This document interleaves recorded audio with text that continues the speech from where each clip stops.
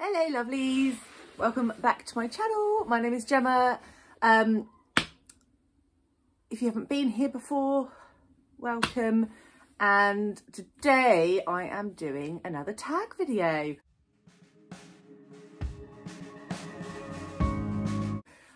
So I've met so many lovely people since I've been here on BookTube, and I'm starting to get like some tags come through, and I'm like really far behind. So for all the people that have tagged me, they are all in my schedule. I have like a massive Excel sheet because I'm a pure geek.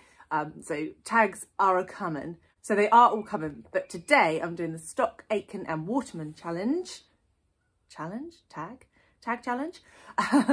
which is an original tag by Jennifer Loves Books. She is a new booktuber and I highly recommend you go and check her out. She's so lovely, got a really cozy vibe, reads pretty broadly. But especially good recommendations, I would say, for thrillers. She's added quite a lot to my TBR. So I will link all her details below. Definitely check her out. And so without any further waffle and shenanigans, I'm going to kick off. Sorry if I keep looking down. I have my trusty piece of paper here with all the questions, prompts written on them. So that's why I keep looking down, if you see me doing that. So Stock, Aitkin and Waterman were music producers in the 80s, I want to say.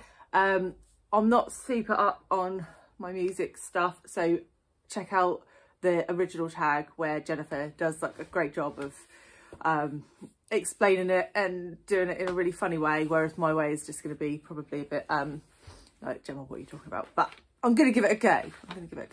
So the first question. Okay, so all of these questions are related to music tracks. So the first one is related to the song You'll Never Stop Loving Me by Sonia. And for this, you need to come up with an author whose books you will automatically read, even though some of their books haven't lived up to your expectations. So the author that comes to mind here for me is Kristen Hanna. I have only read 3 of her books. I'm awful for reading like multiple books by the same author.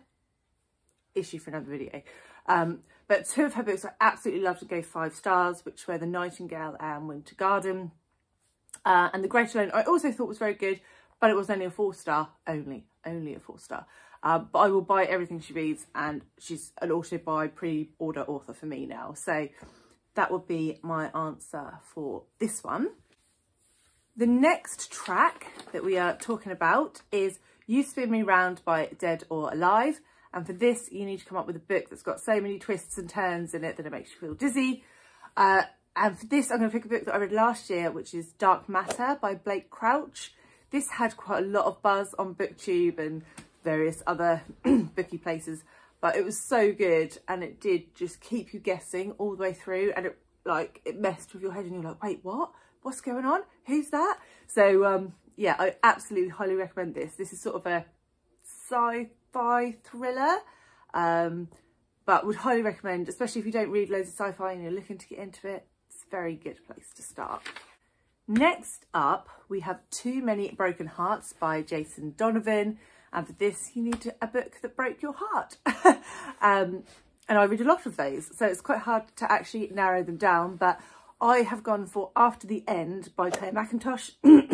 Excuse me, croaky. This book, I pretty much cried for the whole first half. Trigger warnings here for death of a child. Anything with that in is going to get me going, because I have 3 children, 2 sons and a stepdaughter. And yeah, this one got me in the feels. It was really heartbreaking. It follows a mother and father whose son is terminally ill, and they have to make a decision whether to continue treatment or not. Man, I was a blubbering mess. But it was 5 stars. I would absolutely recommend you check it out. And I think it was loosely based on an experience that the author has had. So yeah, bear that in mind. The next track is Love in the First Degree by Bananarama. And here I've got to give you a book, or tell you who my favourite fictional couple are. Now, I don't read a huge amount of romance, so I don't really have a couple like that.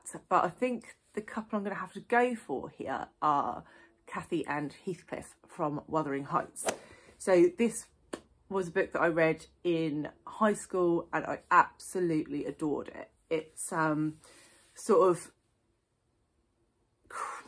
it kicked off my love of classics, I suppose, and it's still like one of my favourite books of all time.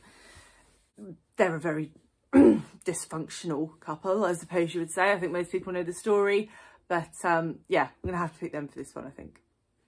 Next up, we have I Should Be So Lucky by Kylie Minogue. And for this, we need a book by an Irish author. You know, look at the Irish. I know I have awful, awful accents. Just don't start. So for this one, I'm going to go classic again. And I'm going to go for Bram Stoker's Dracula, which again is like one of my absolute all-time favourite classics. It's so accessible. And I think this was actually the book that I recommended to Jennifer. So I thought it had some nice symmetry if I then mentioned it again in my tag. So yeah, if you haven't picked it up, Jennifer, just a reminder. Number 6. Say I'm Your Number One by Princess. And for this,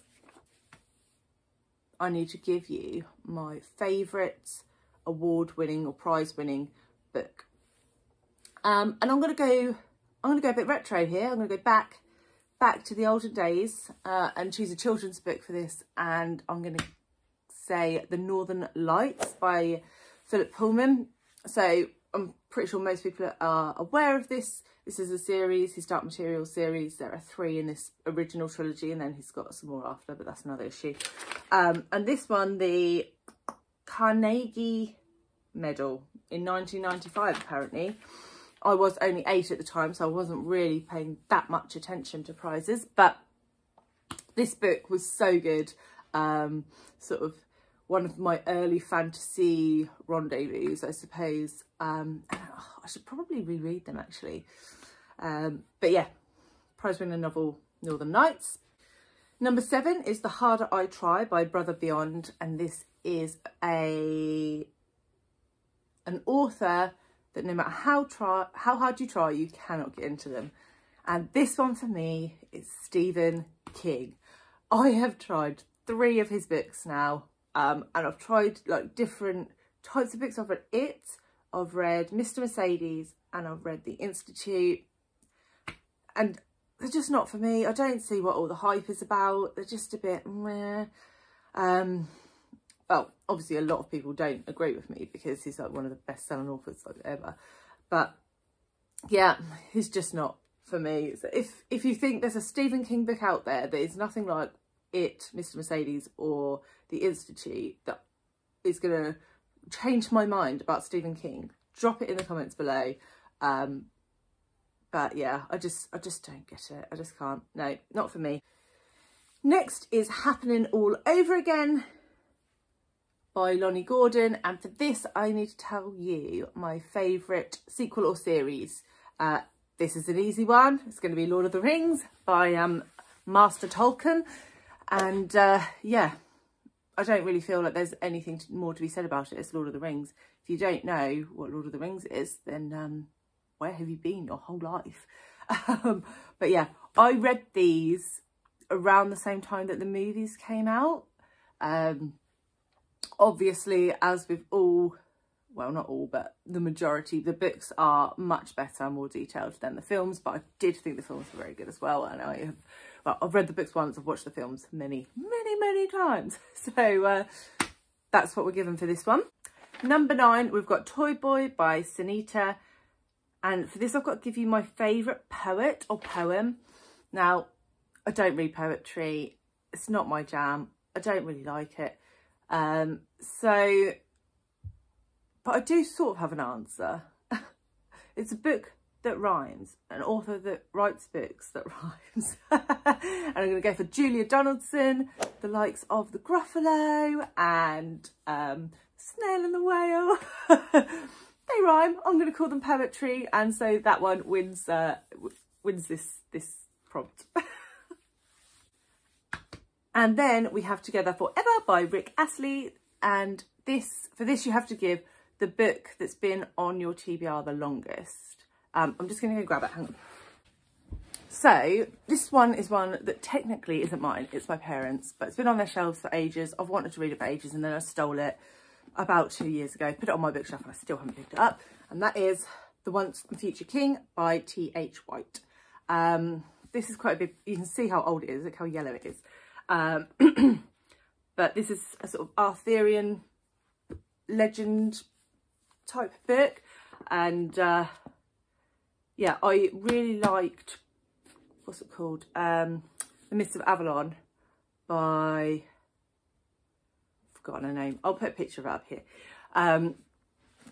And so I do want to read more Arthurian legend, and this is obviously like one of the classic Arthurian legend books, so I want to pick it up, but I haven't got to it yet. So hopefully soon, hopefully soon.